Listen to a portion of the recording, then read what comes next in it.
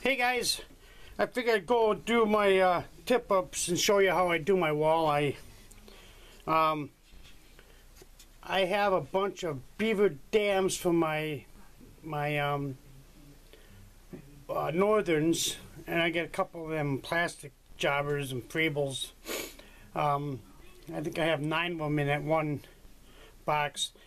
A couple of years ago, some guy on Marketplace was selling his. He had 8 tip ups. He had 6 of these. These are the old relic Polar #2. These are heavy duty ones. I like these. These ain't too bad. But what I do is I take a 8 to 10 pound fluorocarbon line, and I cut it about 3 feet, and I put a number. What I put on there? A 14. A number 14 treble. And what I do is I just put an eyelet on the end to keep that line straight. But yeah, I don't mind these here. You just get kind of used to these because these ain't like the beaver dams where they only go up so high. These can make a whole 360. I'll show you. Not 360, but it goes up like this, or it can go down like this. I used to have these, and I sold them, and I bought beaver dams, and now I just rather have these beaver dams. They're fine, but to me, the beaver dams, they freeze up too fast. I want something with the spool, because this spool here moves up and down.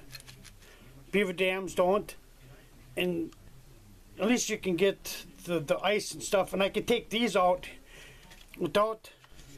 These have a nut on the bottom. You see that? Let's see if you can see that. These have a nut on the bottom, and they got a nut on top with a spring. You can take this whole shaft off and lube it up if it gets sticky or whatever. And yeah, it's a lot easier to lube these up than it is to beaver dam. Beaver dam, you gotta take the heat gun or a torch and heat the bottom of the spool up and drop it out. Take the shaft out of here, take that all out, slam some grease in there, and then put the shaft back in there. Clean the tip off, put the spool back in, and then solder the end in. Hopefully the solder, you do a good job of soldering it, because otherwise the spool will be in the bottom of the lake. But yeah, I've got 1, 2, 3, 4, 5, 6 of these tip ups for walleyes. And they actually go pretty decent in this case, as long as I got them up here like this. And then this one here goes in here like this.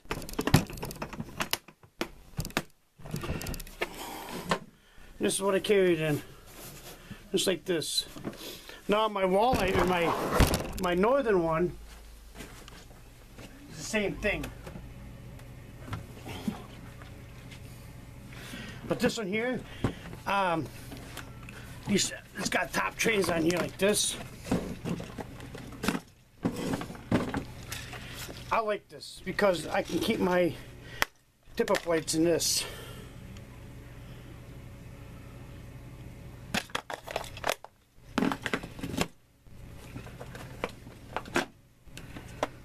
It holds them really well.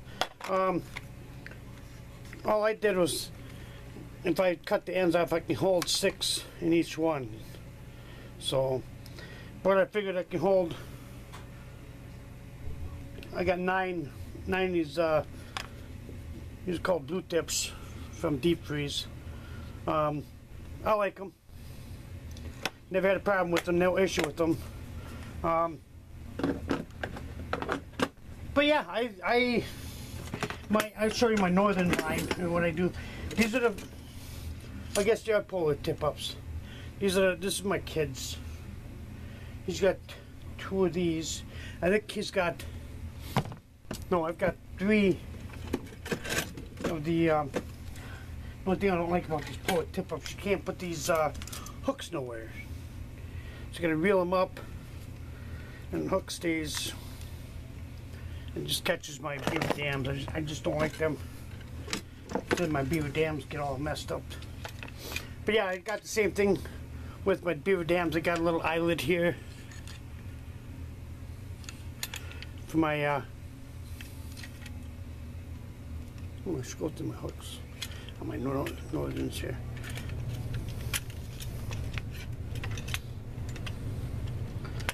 See, I'm gonna leave this one. I gotta change. I'm gonna go to my, like I said, I'm gonna go to my northern one too.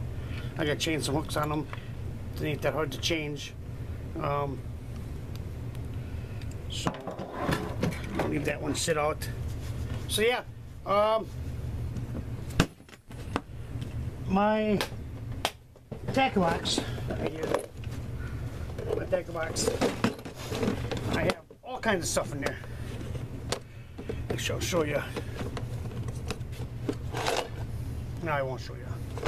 Just too much. Just way too much stuff here. But I got compartments on the side here.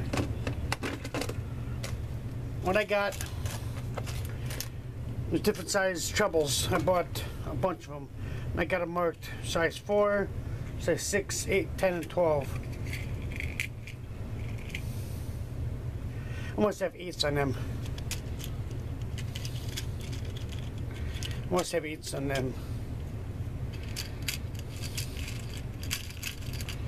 Someone said put size 20 on them for the walleye, but I just don't see like putting number size 20 on them for walleyes. I could. That's what I should do, is put my size 12 on them. And size 12s will be fine. Yeah, I got just a plain old box. It's got 5 compartments, sorry. But I just put just so I just buy bulk treble hooks. I don't know, 20, 30 at a crack. That way I got enough. And when I go on a lake, I'm not gonna have issues when I get out there. To keep, you know, separate from everything else.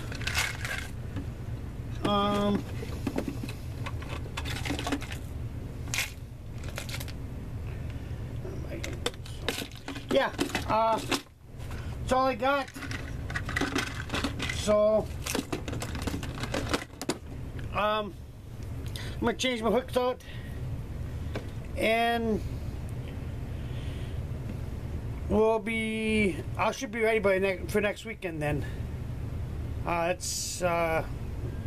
Told the kid he's got to get his stuff ready by tomorrow, so with school and stuff, that way he's not messing around with it during the week, and we can have everything packed and loaded by Friday and boogie up Saturday morning. Thanks for watching, everybody. Remember to comment, like, subscribe, and we'll see you in the next video.